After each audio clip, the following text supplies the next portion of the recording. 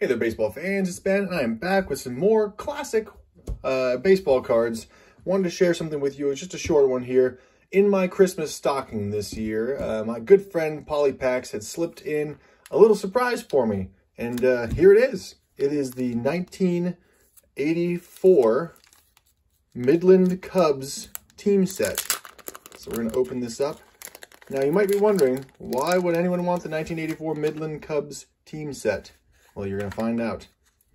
Anybody who follows this channel knows who my favorite player to collect is from when I was a kid. It's not Joe Henderson, not Antonio Cordova, not Don Hyman, Jim Bordeaux, or Boudreaux. Sorry, Jim Boudreaux.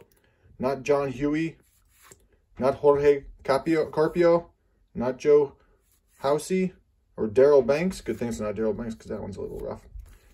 Not Ray Soff, Mike Capel, Jeff Mosqueret, Doug Potestio. None of these guys made the bigs.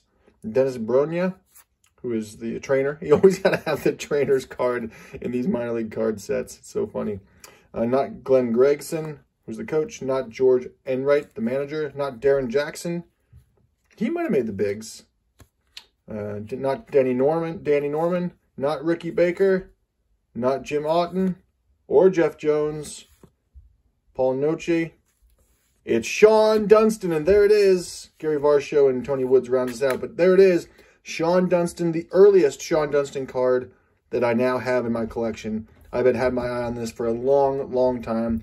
Just never pulled the trigger, and that Polypax came through and made it happen. So, official minor league photo fact card from TCMA, 1984 Midland Cubs in the Texas League. Sean Dunston, the shortstop. This is right before he made his debut with the Chicago Cubs and stayed with them for about 10 years. So there it is. Looking forward to adding this to my collection. Thank you, Polypax, and Merry Christmas to me. As an additional piece here, also in my stocking was one single repacked wax. You guys know I love this repackaging company, so let's see if we can get any special magic here in this single repacked wax pack. Starting off with 91 Fleer is a great sign. Super exciting. Luis Quinones. Oh, but then look. Oh, there's a Bill Picada, 1989 Fleer. But look at Felipe Alou, 1968 Topps. And that is awesome. Beautiful condition. Off-centered, certainly, but what a nice card. Doug DeCinces, 1978 Topps. That's cool. Sid Fernandez, 87 Fleer. Tony Perez, 1981 Fleer for Red Sox. This 1986 Donner. Scott Bradley. Bob Wolcott, 1996 Topps, I think. Yeah, 96 Topps. Harvey Pulliam. There's a Tom Verzer, 1979. Randy Johnson, not that Randy Johnson, 84 Donruss. There's a Bobby Mercer, 83 Topps. Longtime Yankee.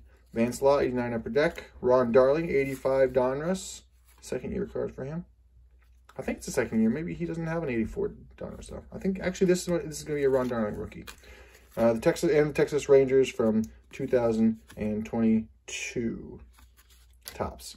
So there you have. There's a repacked wax pack for you. Nothing crazy good, but I think the best one in there was definitely the 68 Felipe Alou. Very cool. Hope you guys enjoyed that one. I'll see you next time.